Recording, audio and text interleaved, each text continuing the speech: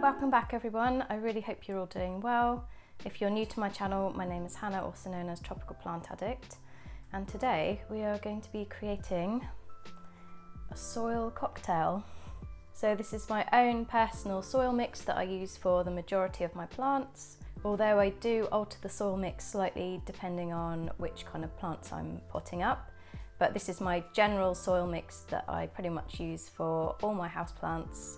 I also wanted to mention that I'm still getting over a cold, so if my voice sounds a bit funny, that's why. I'm not really feeling my best today, but I really wanted to film and I've been really excited to make this video. So let's begin. And I also wanted to take this opportunity today to repot one of my beautiful plants, my gorgeous Monstera here. It's looking a little bit root bound. So ideally I'm looking to create a really nice, airy, chunky, well-draining soil mix that holds on to moisture but not too much moisture. So I'm going to be adding in a few different things into my soil mix.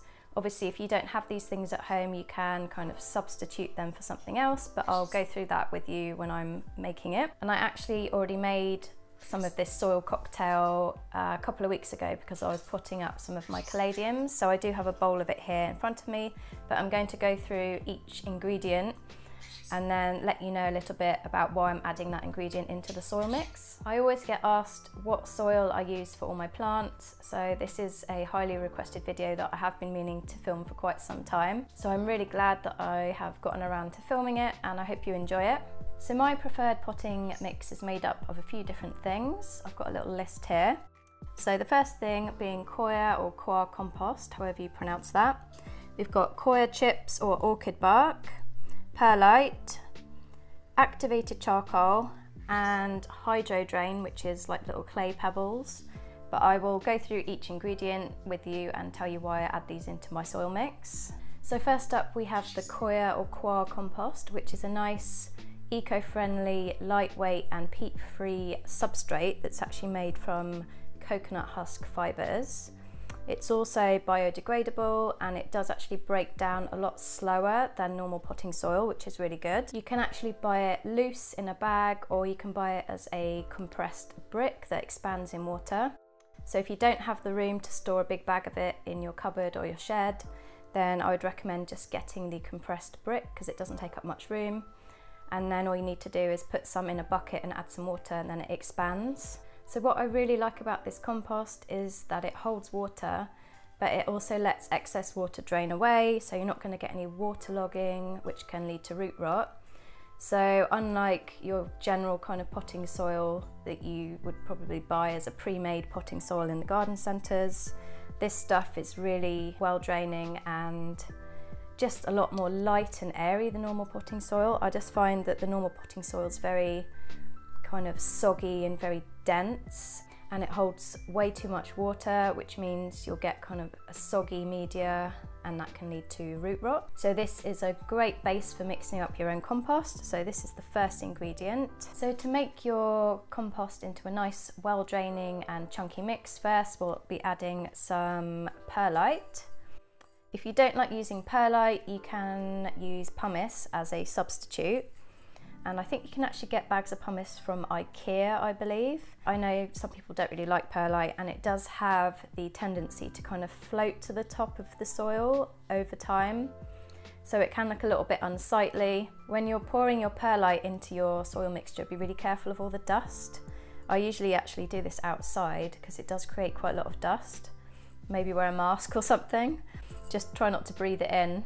So perlite is a natural, pH neutral, sterile growing medium that's actually derived from volcanic rock. So basically when it's mixed with compost, it holds water and nutrients, producing a healthier growing media as well as improving drainage and retaining oxygen in the soil. So it's a really useful ingredient to add into your soil. If you do find it a little bit unsightly, you can actually dress the top of your soil with something to kind of hide it. You can use something like pumice because as well as looking quite nice, it also deters insects apparently. I haven't personally tried this myself as the perlite doesn't really bother me and I do repot my plants quite often, so I don't really mind it. So the next ingredient I like to add into my soil mix is either orchid bark or coir chips.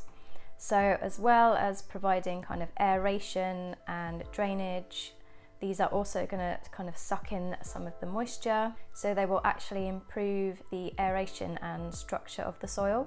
So the chips will basically absorb some of the moisture and then slowly release it over time back into your soil mix. So they are a really nice addition to add to your soil cocktail. So I tend not to kind of measure out how much of each ingredient I'm kind of putting into my soil. I'll just kind of tip it all in a bowl, mix it together until I'm happy with it. Obviously, depending on what kind of plants you are repotting will depend on how much of each ingredient you add. But I will put a rough guide in the description box for you, just to give you a general idea of how much of each ingredient I use for my soil. So far I've gone through the 3 main ingredients of my soil mix, which is the Coir Compost, the Perlite, and then the Orchid bark or the Coir chips. And then also I like to add in a tiny bit of activated charcoal. This is optional, you don't have to do this, but after learning a little bit about terrariums over the past year, I've started adding in a little bit of activated charcoal into my potting mix. And the reason for this is because it actually absorbs toxins from the soil. I have also heard that it can absorb nutrients, but apparently it will release the nutrients back into the soil over time, which is actually really good for your plants. Activated charcoal is very porous, so it will absorb any excess water, and this will obviously avoid things like root rot and soggy soil. One thing to note is that the activated charcoal is completely different to your normal kind of barbecue charcoal, which you really want to avoid putting in your soil. I have read that this is actually quite toxic for your plant, so please don't use barbecue charcoal in your plants. Activated charcoal is produced at a much higher temperature and it's much more porous than your bog standard charcoal. I've read quite a lot of contradicting things about adding charcoal into your soil mix, but it's commonly used in soil mixes for terrariums, but obviously it's personal preference whether you'd like to add this into your soil cocktail. The last ingredient on my list, again this is completely optional, I just decided to start adding this into my soil mix around a year ago after I learned some more about terrariums. But this is a clay substrate that's commonly used in terrariums as a drainage layer, but it can be quite useful mixed into your soil. It can actually store water and increase the humidity.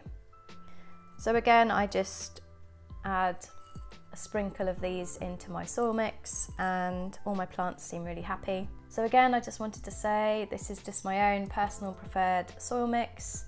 You don't have to use this mix, this is just personally what I use and what keeps my plants happy. You can obviously alter the ratios of ingredients for different types of plants. So I'll generally use this potting mix for the majority of my houseplants, including my Aroids and my Calatheas. This, as it is here, would be perfect for Calatheas, but if I was mixing it up for my Aroids, I'd probably add a bit more of the Orchid bark or the Coir chips, and probably add a bit more perlite as well. But generally I'll just use the same soil for all my plants. If you're mixing up something for your succulents, I'm not really that experienced with succulents, but I will use roughly the same mix, but I will leave out the orchid bark and then I'll just put in some sand or just add in some cacti potting mix. But this is all I have mixed up from a few weeks ago. I do need to order some more charcoal and chips. So I'm going to go ahead and repot my Monstera, and I'm also going to show you how well draining it is by pouring some water through it. So as you can, pouring soil all over myself. As you can see, this guy is pretty root bound. I was a bit limited for plastic pots, so this one isn't much bigger, but it'll have to do for now until I can get hold of some new plastic pots. Right, I'm not sure how I'm going to do this without making a massive mess. I really didn't think this through. I need to go and get a bowl to pour this soil into, so I'll be right back. What have you all been doing with your time at the moment? I've mainly just been gardening, tending to my plants. I filmed a few extra videos, and I'd quite like to get back into my art as well, which would be really nice as I haven't painted anything for a while. I think the last thing I painted was the tiki bar signs last year. Oh no, it wasn't. I painted a sign for Zahir at Plants and Paints, which said Foliage Fanatic. Yep, that was the last thing I did. Apparently we're getting a little heat wave this weekend in the UK.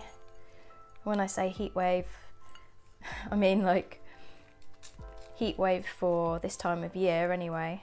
I think it's going to be 17 degrees on Sunday, which is actually really warm for April. I hope you're all keeping safe and you're not too bored. I guess there's always plenty to do around the house, and if you've got a garden, there's always something to do in the garden. Now I need to go and get some water, which I completely forgot about. So I'm going to give it a good water now. So as you can see, water drains straight through. So with some mixes, you'll water it and you won't get any water coming out the bottom, and that is not what you want. So this is exactly what we want. A nice, well-draining mix. So I'm going to put this guy back in his lovely ceramic pot, and he will be going to live in my office. One thing to note is that I always use plastic nursery pots with drainage holes, and then I just place these into some ceramic decorative pots. I have no experience at all with terracotta. These have always worked really well for me. I find it like really simple. If you need to repot the plant, you just change the nursery pot. I recycle all my pots, I never throw them away. So I've got quite a collection of them in the shed. And also the amount and how often you water your plant will depend on your home environment. I tend to water my plants around once a week in the winter, although a couple of them twice a week, the thirsty ones.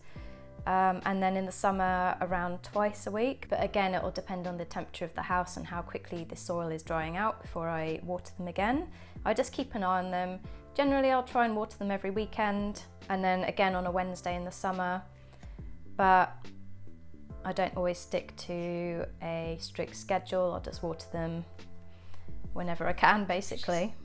I can't remember why I put this caladium next to me on the sofa. I think it was just for me to show you its progress. So I planted up my caladium bulbs about 2 or 3 weeks ago, and this is how it's looking.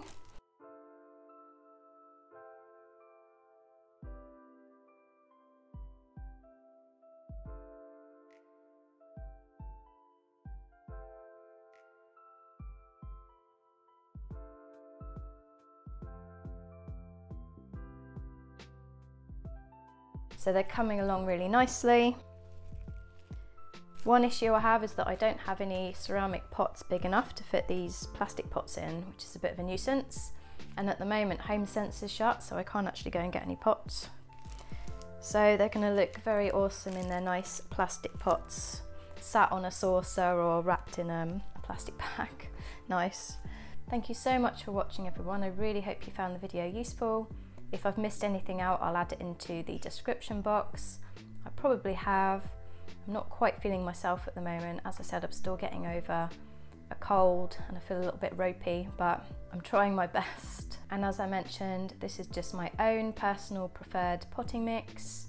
You don't have to add all the ingredients in, but you may want to take some of the ingredients that I've mentioned and make your own mix.